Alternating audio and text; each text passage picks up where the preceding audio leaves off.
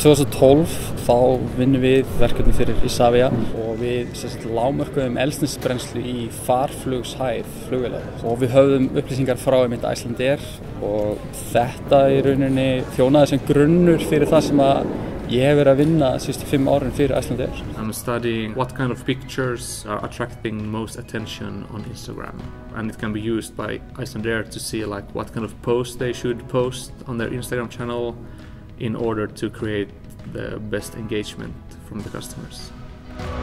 Við erum náttúrulega fyrst og fremst að vinna með raunveruleg gögn frá retailer hérna á Íslandi og það gefur náttúrulega mikið skemmtilegri niðurstöður að skoða og rýna í þegar maður er að beita svona starffræðiaðferðum og fleira sem hefur verið kennt okkur í náminu. Það er að beita því á alvöru vandamál og sjá hvernig það reynist í alvörunni, ekki bara í einhverjum þeórium í bókum.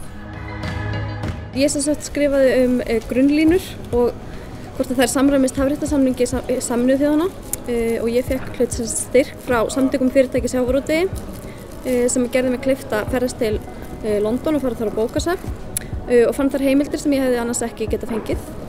Nú er verið að vinna frumvarp sem tengist rannsóknarsögu og niðurstöðurnar munu hafa áhrif á þetta frumvarp. Þetta er rosalega góður grunnur fyrir það að byggja upp ákveðna þekkingu sem að gerði það verkum að ég geti komið af stað inn í flugiðnaðinn í rauninni hlaupandi og það þurfti ekki að þjálfa mig mikið upp þegar ég byrjaði svo að vinna fyrir Icelandair. I think it's going to be really helpful for like further careers as well. That I can tell to companies, yes, I've done this real project with a real company. Það skiptir okkur öllu máli að fá svona nýja og ferska vinda inn í bara okkar hugarheim og viðskiptavin okkar líka. Við sem ekki að staðina. Við erum alltaf að vinna með nýjasta nýtt og það skiptir okkur máli að vera í svona farabroddi.